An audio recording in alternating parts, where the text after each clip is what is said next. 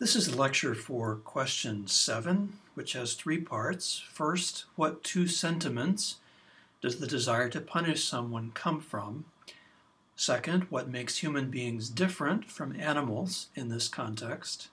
And third, what are the 2 tests of whether a punishment is just or not?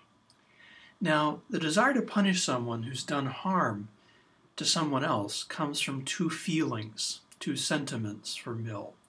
And this is found on page 51 near the middle of the page. The 2 sentiments are the impulse of self-defense and the feeling of sympathy. Now this leads us, quote, to repel or retaliate any harm done or attempted against ourselves or against those with whom we sympathize, end quote. That quotation encapsulates both self-defense and sympathy.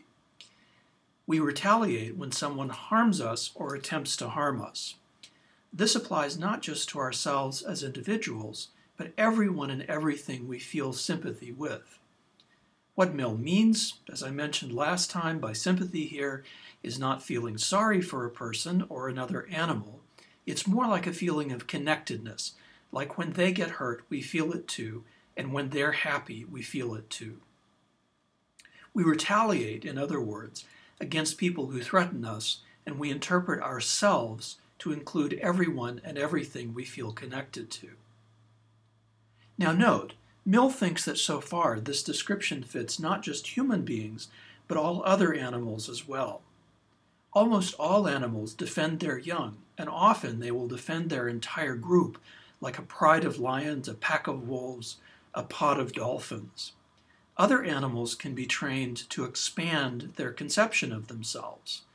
Dogs can easily be trained to protect humans, for example. Mill interprets this as the dog seeing the human as part of itself, so that when it's in a situation where the human needs to be defended, the dog acts like it is defending the human as part of itself. The dog feels sympathy for the human the way it would for its own young. So far, so good. The human desire to punish comes from a natural source that we have in common with other animals. We are on a natural continuum of self-defense and sympathy. Now for the second part of the question. What makes humans different from other animals when it comes to punishment? Both of them have to do with a feeling of sympathy or connectedness. Both of them are towards the bottom of page 51. Human beings are capable of sympathizing with all other human beings related to us by blood or not. Indeed, we can sympathize with all sentient beings, human or not. Sentient means an animal is capable of perceiving and feeling things. So we can sympathize with all kinds of animals, not just other mammals, but even reptiles and insects. We can feel sorry for ants if their anthill is destroyed and we see them still trying to get home.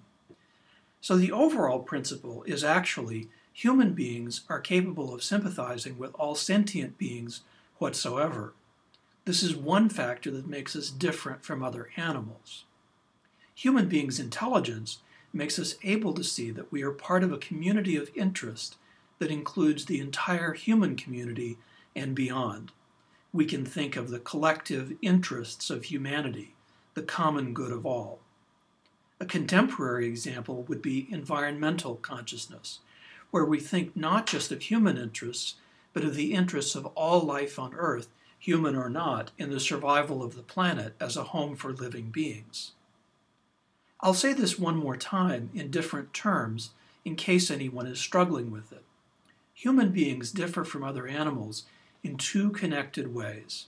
1, we are able to sympathize with all sentient beings.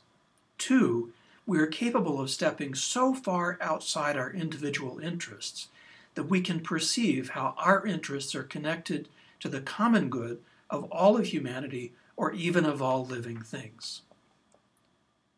Now the last part of question 7 is easy to talk about.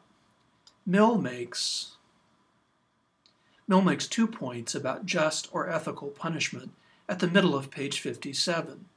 These 2 points are, first, that a punishment to be right must be proportioned to the offense.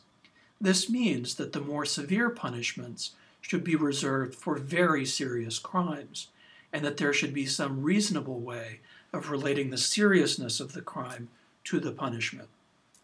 Think of the practice in the so-called Islamic State of cutting off someone's hands when they steal. Although there may be a certain grim logic to it, it's certainly disproportionate. Someone who steals a banana from a fruit stand has taken away a few pennies worth of profit from the fruit seller. Someone whose hands are severed is no longer able to live a normal life in all kinds of ways. Mill's second point about ethical punishment is that it must only be harsh enough to actually deter the crime. So, for example, I got a ticket a few years ago for running a red light. Well, the light was still in the process of turning red when I drove under it. Anyway, I got caught. The punishment amounted to about $500 plus traffic school. I didn't like paying the $500, and I really didn't like wasting my time on traffic school. Even the online one is deeply annoying. The punishment has made me very careful about not running those dark orange lights. It was, for me at least, a sufficient deterrent.